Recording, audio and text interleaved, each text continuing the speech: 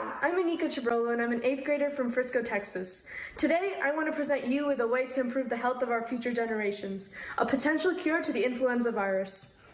Every year, there are nearly 45... She's only 14 years old and has already won America's Top Young Scientist Prize for her discovery of a potential COVID-19 treatment. Anika Chebrolu joins us this morning to tell us more about it. Good morning, Anika. Good morning. Good morning. How are you guys? So this is pretty amazing. Tell us how this all started. You didn't initially set out to find a potential treatment for COVID-19. How did it start for you? It started with the influenza virus, you're right. I started with doing the influenza virus back 2 years ago. I got the idea for doing a potential antiviral against the virus. And I entered into my Dallas Regional Science Fair and then into the 3M Young Scientist Challenge.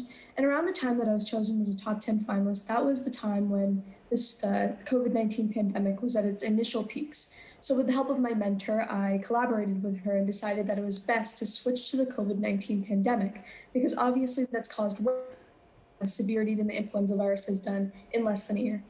Are you learning how to do things like this in your basic science class, or are you doing some extra special thing, or your parents scientist?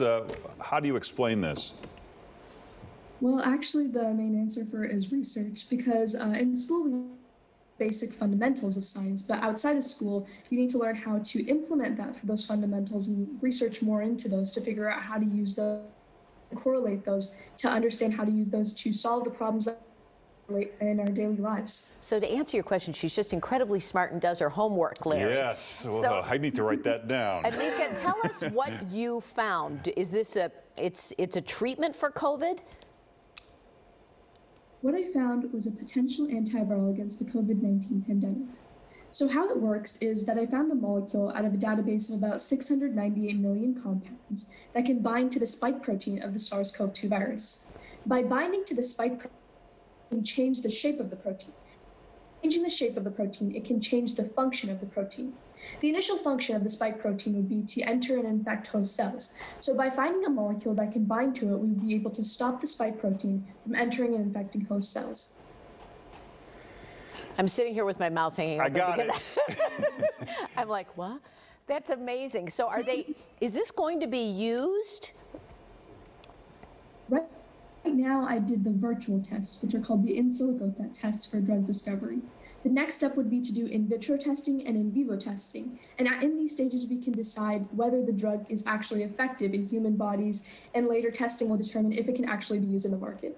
And Larry, what did you do for your 8th grade science fair? Was it optical illusions? No, I had a styrofoam head that smoked cigarettes. It's very complicated. Don't ask me to explain it to you. It's too complicated. Well, this is so amazing. So I'm hoping you won your local science fair. I got 3rd place in my local science fair. Who won? Do you say 3rd place? Yes.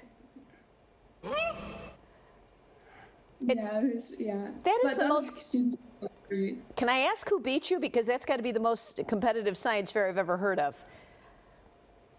Yeah, it was pretty competitive. The other students were really great. The girl who was actually right next to me presenting, she won, and I thought her project was really amazing, so she deserved it. And she's nice, too. Well, what are your plans for the future, Anika? Do you want to be a scientist? Yes, I do want to be a medical researcher when I grow up. I'm sorry, you cut out a little bit. I want to become a medical researcher when I grow up. Well, it's amazing. 14 years old. Changing the world. It's so Good great. For you. Congratulations, Anika. It's just wonderful to talk to you. We wish you nothing but the best. Thank you so much. Keep up the good work. And I'm going to give you my daughter's phone numbers. Maybe you can inspire them a little bit. I'll talk to you off the air, Anika. For more information, you can check out youngscientistlab.com. And not to take anything away from that kid.